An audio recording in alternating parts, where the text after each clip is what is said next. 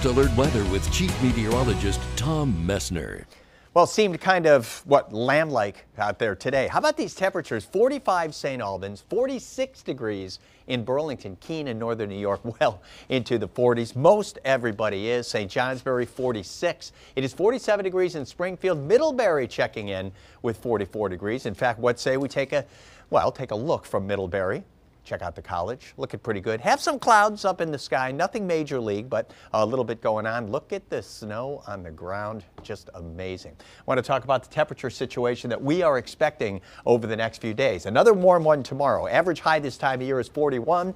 45 degrees, not as bright as it was today, and then boom, we've got a cold front goes through, bottom falls out. It's going to get cold. High on Wednesday, just 19. Then we start to come back up to 29. And by the end of the week, Friday into Saturday, we're in the 40s, little dip, and then back to 40 degrees. So it gets cold, but just for a couple of days around here. One thing that was really noticeable, wind, not a factor at all out there today. Winds in the single digits in terms of speeds. Right now, Montpelier at about 15 miles an hour, and that's it. So, First Alert Storm Tracker, we are looking around. We're seeing a few clouds here and there. That's about it. I do think the clouds are going to thicken up later, and if you take a look off to the west, where it is a little bit warmer right now, we've got a few rain showers. Think they come in as snow showers late tonight toward the beginning of tomorrow. We may find a couple of raindrops mixed in, but we'll keep the chance for a couple of snow showers. I think for most of us that happening during the first half of the day. Now, the day planner for tomorrow, we could break that thought down for you. Your chance for a few snow showers there in the morning.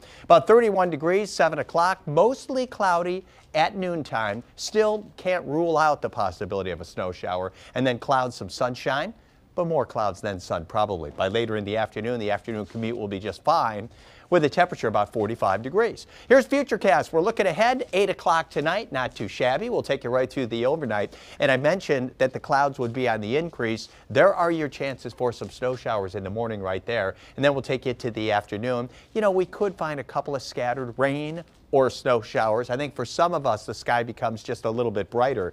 Tomorrow night, a few snow showers around, and then we get into Wednesday. First thing in the morning, maybe a few mountain snow showers. Otherwise, we end up with some sunshine for midweek Wednesday. But as I said before, it is going to be a lot colder around here by then. So the forecast for tonight goes like this. Partly cloudy early, more clouds late, some snow showers toward dawn tomorrow morning. We'll call the low 30 degrees. What's the thinking for tomorrow? Well, we're going to see a mostly cloudy sky. By later in the day, perhaps just a bit brighter out there. Messina at 42, Newcomb at 40, Plattsburgh topping out at 42 degrees. So we'll jump the lake for you here. And we're thinking, well, maybe just a little bit of sunshine during the day. 43 St. Johnsbury, Burlington is going to be 45. Then we head on down to the south. Again, the chance for a few snow showers here and there. Ludlow 43, 35 in Killington, Bellows Falls at 49 degrees. Here comes your 5-day forecast. 45, a few snow showers around, and then it gets cold. We go down to 14 that night. The high on Wednesday, with a partly sunny sky,